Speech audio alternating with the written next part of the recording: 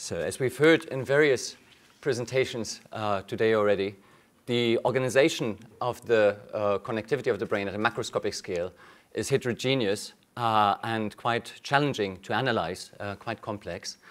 Likewise, as we've just been reminded by the previous presentation, the organization at a microscopic scale, area intrinsic scale, is also quite complicated, very challenging to analyze. So to bring the two together into a generic model of multi-scale cortical organization appears very challenging indeed, if not impossible, unless there are some rules that link the two levels systematically. And so, like Shrikant and the people he's working with, we're looking for rules that can connect different levels of cortical organization. And that's what I would like to talk about in the next 15 minutes or so. I will outline two of such principles that may help to explain the connection, apply them to a number of data sets from different cortical organizational types as well as species, and then finally give a first glimpse of how the two scales may be connected. In our work, we're coming from a more top-down perspective as compared to the blue brain approach, but likewise we're looking for principles. So in that sense, we're actually quite similar in the spirit. So the kind of features that we're interested in are very simple ones. There have been a number of analyses in recent years that look at complex aspects of network topology, network organization, and help try to link them to other levels of brain organization. We're interested in the most basic features of connectivity, such as the existence of specific pathways or the absence of specific pathways between pairs of regions, as well as their density. And we're also interested in constraining the characteristic patterns of lamina origin and termination in the cortex. So this is the very essential features. They're really fundamental for any kind of modeling, and this is what we would like to explain. So let me start by saying a few words about wiring principles. The first and probably the most intuitive one is wiring minimization or constraining of connectivity by distance. And this is very intuitive as the brain is a physically embedded object, so it makes sense that the wiring should be reduced, also taking inspiration from technical examples, such as the wiring of microcircuits, which have inspired some of our beloved system neuroscience diagrams. And indeed, there's some evidence for apparent wiring minimization in the brain. However, it's also known that if you look at the actual distributions of projections, there's no strict wiring minimization. So many of the projections are among neighbors in the cortex, but there's also a long tail of quite distant projections. And there are a number of counterexamples. So the fact that the optic pathways span almost the entire diameter of the brain, and they're projecting back from the very back to the front, the thalamic nuclei, which are next to each other but unconnected, and so on. They argue against the strict wiring minimization principle. And indeed, if you compare directly the wiring minimization of the actual brain connectivity, both at the systems level or of C. elegans, to the theoretically possible minimum or the maximum, you see that it's not quite near the minimum. However, some other organizational features, such as the average shortest path lengths, are actually quite close to the theoretically possible minimum. This would be the maximum again. So wiring minimization may not be the full story.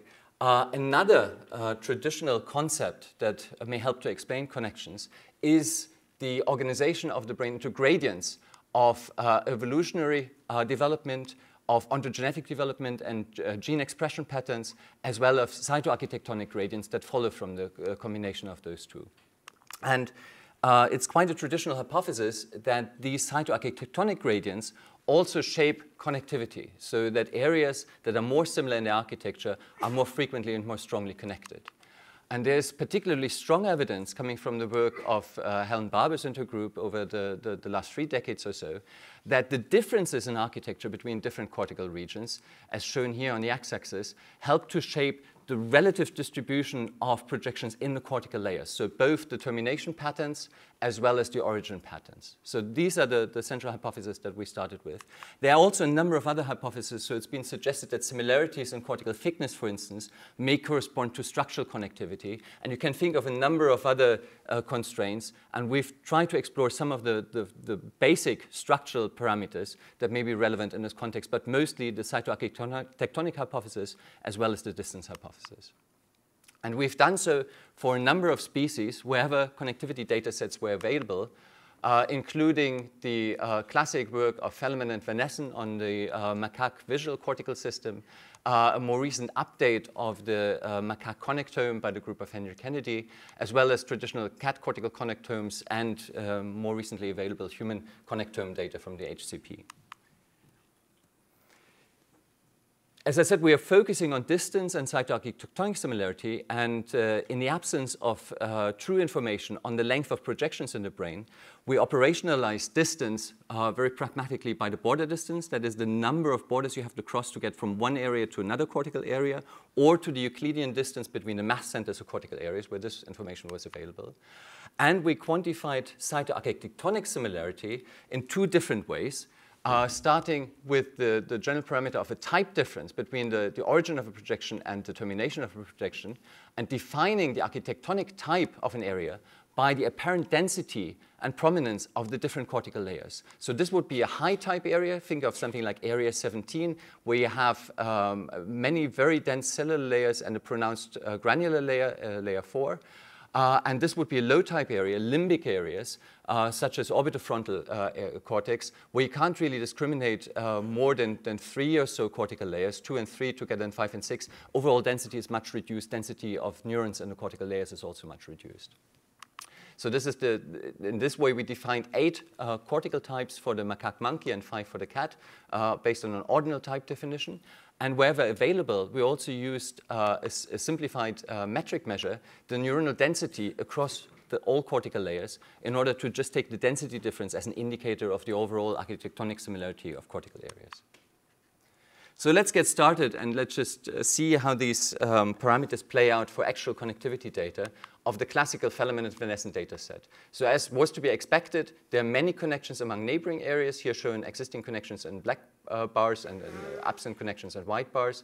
But there's also this long tail of projections that go over 6, 7, or 8 cortical borders all across the system. And if you put everything on a relative scale, so that you look at the number of projections that exist for potentially existing connections across a certain length, so all of the connections that could exist at, let's say, border distance 8, and see how many of them actually exist, you will find that distance is not really a very good predictor of connectivity, as it goes down first and then actually goes up again. So you have almost half of the connections that could exist at length 8 or 7 or so actually present in the system. By contrast, if you look at the type similarity of cortical areas, you find that connections mostly run between areas that are very similar in their architectonic organization and almost entirely absent between areas that are very different in their architecture. Taking the additional measure of thickness similarity, there's a very heterogeneous picture here. Maybe that areas that are very different in their thickness don't really form projections among each other. Looking at the rank correlations of the individual data points, we see that indeed the correlation with the structure similarity is greatest. There also appears to be some correlation with the thickness similarity. However, this goes away if you do partial correlations and account actually for the type of these areas. Then it's reduced to 0. There's also a nice relationship in that the most similar areas form the densest connections, although the overall correlations here are reduced, and that's a general observation. Let's look at the laminar profiles of projections. So it's been known for quite some time that there are characteristic patterns of origin and termination of projections in the cortical layers. So it was found that for projections from area 17 to 18, 18 to 19, and 19 to 20, so projecting from a peripheral caudal to a rostral direction, the projections originated predominantly in upper cortical layers, terminating in layer 4 or the deep cortical layers, and they were reciprocated by projections from the deep cortical layers going back to the boundary of layer 2 and layer 1. So based on this observation from classical work of Rockland and Panya, then all such projection patterns in the brain were classified as forward or feed-forward or backward projection patterns or feedback projection patterns. And that's a very, very regular cortical motif, one of the most regular aspects of cortical organization indeed. So taking such patterns and plotting them against the structural parameters that we're interested in, such as border distance or thickness similarity, we don't really find any correlation. So I'm not showing any more pictures on them because there's not really any good relation with these two aspects. But if you plot, for instance, the laminar characteristics, forward and backward pathways, against type difference, you find that projections from higher type areas, so more cortical layers, higher neuronal density, to lower type areas, form forward projections, as shown here in red, and projections from lower type areas, so more limbic areas, less density, fewer cortical layers, to higher areas from backward projections shown here in blue. And the highest proportion of lateral pathways, but of a more bilaminar balanced projection patterns, shown here in yellow, are actually formed between areas that are very similar in the organization. The same thing can be seen if you operationalize the architectonic similarity with the density difference between the areas. So this is neuronal density differences of the two cortices that you're interested in. Forward projections are associated with projections from denser areas to less dense areas, feedback from less dense areas to denser areas, and projections with a lateral component exist predominantly between areas that are very similar in their neuronal density. Once again, if you do rank correlations of all the parameters, you find that the correlations are highest, most significant for the type differences and the density differences, and much reduced and not significant overall for the distance and the thickness similarity of the areas. So based on these observations, we've arranged cortical areas in this so-called structural model, where the areas are placed based on their architectonic type. So the highest type areas are on the outside of this ring. So V1 is up there, V2, and so on. And then you're moving to lower type areas, which are more at the center of the organization. And this arrangement actually coincides with the topological arrangement of areas in the brain. So you have areas of the sensory motor periphery more to the outside of this diagram, and areas that are more on the inside of the brain, as most people would feel intuitively, actually also on the inside of this diagram. Connections are color-coded in such a way that connections between areas of the same type or adjacent types are shown in black, 2 types difference in blue, and more than 2 types different in red. And the predominance of the black and the blue connections really demonstrates the overall consistency of this kind of model. Connectivity here is identical to Fellman-Van-Essen in the classical diagram. So we sought to validate these findings across a number of other data sets that are available, both for the macaque as well as for other species. And so looking at the recently published connectome from the Kennedy lab, here again are the correlations with the similarity of areas in their density on a log scale. There's a perfect correlation, in fact, and a near to perfect correlation there was also found for the distance of projections. We analyzed these 2 factors. In fact, the 3 factors of the thickness similarity was also included in a multivariate predictive model using SVM, and found the highest predictive loading for the density difference of the areas, much higher than of the other individual factors. If you combine the factors, then the best performance was actually achieved by combining the density and the distance difference. Indeed, you find that for areas that are very similar in their density, and nearby, you have a posterior probability of the prediction of 85%. That's what's this line representing here. This line up here represents 15% of chance of existing of a projection. Then we used tenfold validation prediction in order to see how well, using these thresholds in the posterior probabilities, we could actually predict the connectivity from the model. And at that level, we achieve a very high accuracy of the prediction indeed. So just combining the architectonic similarity in terms of density and the distance information allows you to reproduce the connectivity of the system almost perfectly. We made another interesting observation in that hub areas or core areas in the brain turned out to have much lower density than non-core areas. And this is a general phenomenon whereby areas of low neuronal density have more projections than area of a higher neuronal density. And finally, we looked at the connectivity information published in a companion paper by the Kennedy group. And indeed, there was a very good correlation between the origin patterns and the density differences of the areas, and no other relationships existed. There seemed to be one for the density difference, but that again went away if controlled for the density difference. So very, very briefly, similar, almost identical results were found in a cat connectome based on the somewhat aged data of Scannell et al. So perfect rank correlations with distance and type difference. Once again, high predictive values, somewhat higher for the type difference than for the distance in a predictive model, which allowed to make quite a number of predictions with high reliability, also for pathways that have not been tested yet. once again, we found the difference between the hubs areas, which generally have a lower type, and the non-hub areas, which have a higher type. And that's the expression of a general relationship where higher type areas, so more layers, higher neuronal density, have fewer connections than the more limbic areas in the brain. And finally, we saw that projections from higher type areas to lower type areas tend to form ascending or forward pathways, whereas feedback pathways or descending pathways are formed by projections from lower type areas to higher type areas. So almost identical results to the ones in the monkey. More recently, we used the Allen data and the ThingLab data because they also offer a nice chance to look at ipsi and contralateral connectivity patterns. And in an analysis of these data, Alex Gulas, who's here, found that once again, distance and cytoarchitecture predict significantly the existence of projections, somewhat more strongly for the ipsilateral projections, whereas for the contralateral projections, it's more the cytoarchitectural differences that allow the prediction of the projections. So there's a large body of evidence now that the structural model, structural similarities explaining connectional features, works for a number of cortices in the non-human primate, as well as across species. There's a very nice poster still up today by Alex Gulas that uses these regularities of cortical organization for cross-species predictions. So training a predictor in one species in order to predict connectional features in another species in order to demonstrate the universality of the principle. And it works just beautifully. So I would encourage you to see this poster over there at the hall. But the question that you may be interested in to know is whether this also works for the human brain.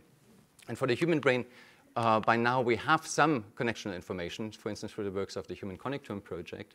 But what we're lacking as yet is detailed architectonic information.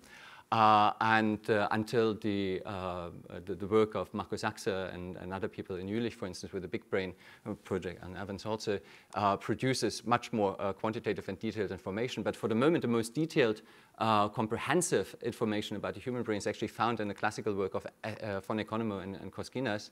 And fortunately, it's all quantitative. So if you transform this information into MNI space, which several people have done by now, Martijn van den Heuvel, and we've also made some efforts, you can actually use all the quantitative information associated with this classical work and use it in predictive connectomics. And what you will find there, so this is just a demonstration to show the connectome data and the architectonic information that's from von Economo transferred into standard space and done into a standard parcellation.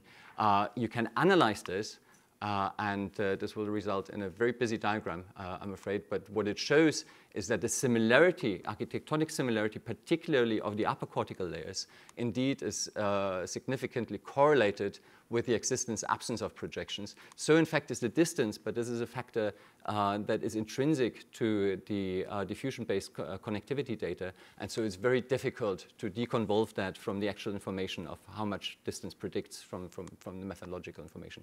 And this is true both for the right hemisphere as well as for the left hemisphere. Very early days, so this needs to be confirmed in other data sets. So what I've tried to convince you of is that the architectonic similarity of cortical areas is consistently correlated with the presence and absence of pathways, as well as the laminar patterns of origin and terminations. And less consistent relations are indeed seen for the distance or thickness similarity. And we've observed similar relationships across different cortices and different species, macaque, mouse, and there are also some early results that don't contradict us completely for the human brain. How does this now allow an integration of this is the last figure, in fact.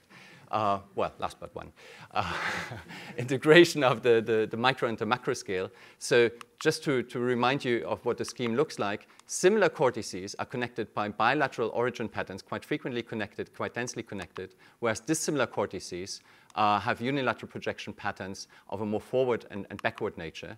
And so if you take in the additional reflection that the intrinsic connectivity also varies by cortical location, so for instance, this is a more canonical circuit of sensory areas, and the work of the blue brain is also based on something that's more similar to that. But limbic areas have a different intrinsic structure. You can use the extrinsic connectivity rules to connect more limbic areas in such a fashion and more eulaminate areas in such a fashion, and areas of different type in such a fashion. Okay, ending on this one. So I hope that this is a starting ground for bringing in ever more detailed information on the different scales, on the macro scale as well as the micro scale, in order to build even more detailed models of generic cortical connectivity that then can also be fed into computational models that take these rules into account. And some initial version of this work has already found its way into the work of the group of Markus Diesmann, supercomputational model of the macaque primate cortex, in collaboration with Sascha van Albada and Rembrandt Bakker.